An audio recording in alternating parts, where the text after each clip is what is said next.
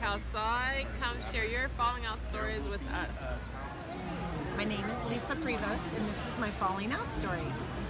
I had gone to a mud run with a bunch of friends and family, and they had asked me to take a picture at the end of the mud run, and I was on the sidewalk, and as I went backwards, I couldn't get them all into the picture, so I started going back a little further and went off the sidewalk, and kaboom, went backwards. Everybody came running, and I wanted to stay clean through the whole thing, but then of course everybody who was hugging me and helping me up was all muddy, and I was disgustingly dirty afterwards. Well, the first time I've fallen in my walker was on my way to the garage.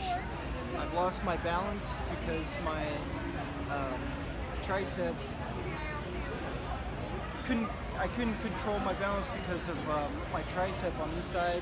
So I ended up just kind of rolling over toward that side, and I ended up falling, and it was quite difficult for me to get up, but I made it up. Hi, my name is Esme, and this is my falling out story. So it actually happened over this past summer. I was in Sacramento for a little bit before I moved out here to take my new job as a teacher. And I was chilling with my sister, who's about 6 years younger than me, and we had went to my alma mater, my high school, to visit. So when I went to visit, I was there at lunch, talking to teachers, old teachers that I had, and just updating them on my life. And out of nowhere, a food fight broke out. And so right where I was, some kids started like throwing, I guess, milk, food, whatever, my direction, not at me, but in the direction where I was at. And my sister panicked. And so the chair that I had was just a push chair. It was very narrow at the bottom, so it didn't necessarily have, it was very, what's the word I'm looking for? Not resistant, but easy to tip. And so she was trying to get me out of the way so that way I wouldn't get hit, but then with food, but then she was also trying to protect herself. So as she was pulling me back, she kind of hit a sharp corner, and I fell out on my face. I busted my lip open. It was really traumatic for all the children and teachers around. Well, it wasn't children, they were high school.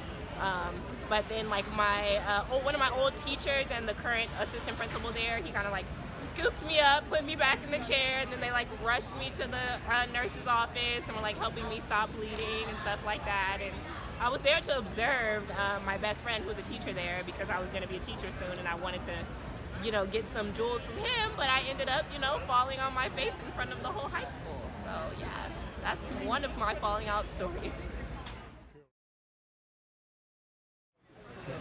My name's Lance, and that was two of my falling out stories. The first time I fell out of my chair was not too soon, long after being out of the hospital. I was trying to walk my sister's dog, and my front wheel got stuck, and I held onto the leash. The dog pulled me clear out of my chair. And I was by myself, so I had to find someone to get me, so I was laying on the ground. Just kind of people walking by, yelling at them, trying to help me get back in my chair. After that, I realized it wasn't such a big deal to fall out of your chair. So when I was at the hospital going down the ramp, I thought it'd be funny to put my hand just straight up in the air. One of my feet popped off my foot plate and got caught, so I just stood straight up and went flying. And I was laying on the ground, the guy came over to see if I needed help. And I was just like, no, just help me get my pants up. Because the pants got pulled all the way down. And then as soon as we realized nothing was like pointing the wrong direction or broken, everyone in the parking lot came over and helped me get up. So it wasn't that big of a deal.